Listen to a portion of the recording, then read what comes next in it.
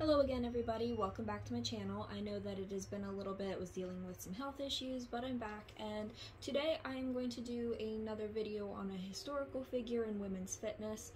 I wanted to talk about somebody that I thought was really fascinating, but she's not very well known, certainly not as well documented as my previous video. The person that I'm covering today, her stage name was Vulcana. She was a strong woman who performed in the late 1800s and early 1900s. Vulcana's real name was Miriam Kate Williams. She was born on May 6th of 1874 in Abergavenny, Wales. Her parents were Robert Williams and Eleanor Williams. Her father was a preacher. I could not find a whole lot of information on her mom, but I'm guessing based on the time period she was probably a housewife, especially her father being a preacher. Her father was actually the first one to encourage her into athletics at a very young age. Doing sports and being active was something that Kate really enjoyed, and she fell in love with it. As a teenager, Kate actually worked at a tannery, and then at the age of 15, she began exercising at a gymnasium ran by a local strongman by the name of William Roberts. Now, Roberts was so impressed by Kate's strength, even at her young age, that when he had a last-minute cancellation for a performer at a party that he was throwing, he actually asked Kate to fill in for that person, and people were just extremely impressed by her. She was very, very strong, even at a young age, and being a woman during that time period.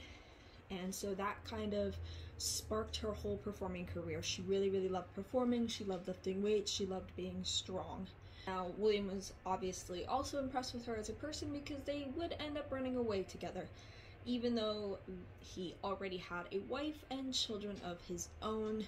But I guess they were meant to be, because they did end up staying together for the rest of their lives and would end up having at least 4 children, 4 confirmed children.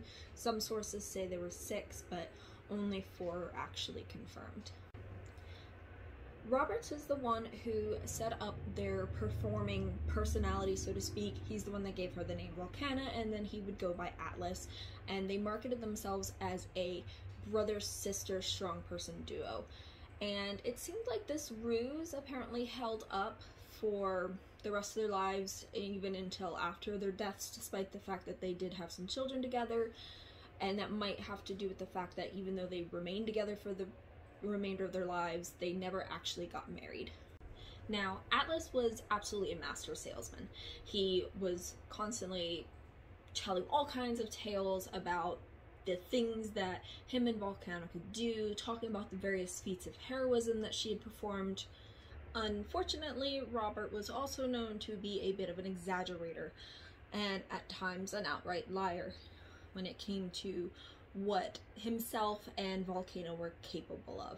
There was one incident where he challenged then champion W.A. Pullman to a weightlifting contest, and he was found to be using weights that were significantly lighter than what he had stated he could lift. And incidents like this one did have an impact on both Atlas as well as Vulcana's reputation. However, we do have more verified documentation of Vulcana being able to do things that were still quite amazing. There is a photograph of then 16-year-old Kate lifting a grown man above her head with a single hand. There was also a record-breaking competition being held at the Weightlifting Club of France. It has a French name. I'm not going to attempt to pronounce it because I know that I will butcher it, where she did perform, and a Professor Desbonnet, who was considered by many to be the father of weightlifting in France, did give her an award and did verify and document her lifts during that contest. During this competition, she would perform a bent press with her right hand with a 124.5 pound weight, and she would do an overhead press with 56 pounds in each hand. While many of the tales of heroism that Atlas would tell about Kate. There were a few that were actually documented that we have proof did happen. When she was 26, she pulled 2 drowning boys from the river, for which she did end up receiving an award. In 1932, both Kate and William would end up retiring from performing, and in 1939 she would be struck by a car, but she did not die. She ended up recovering, though she did end up with some lasting brain damage. She would outlive Atlas as well as their youngest daughter by a few months, dying in 1946 at the age of 72. The thing that I find the most amazing about Kate Vulcana is that just how much against the grain she was willing to go. During this time period, having muscles was looked down on, especially for women. It was a status symbol to be frail. If you had muscles, it was because you were too poor to pay other people to do physical labor for you.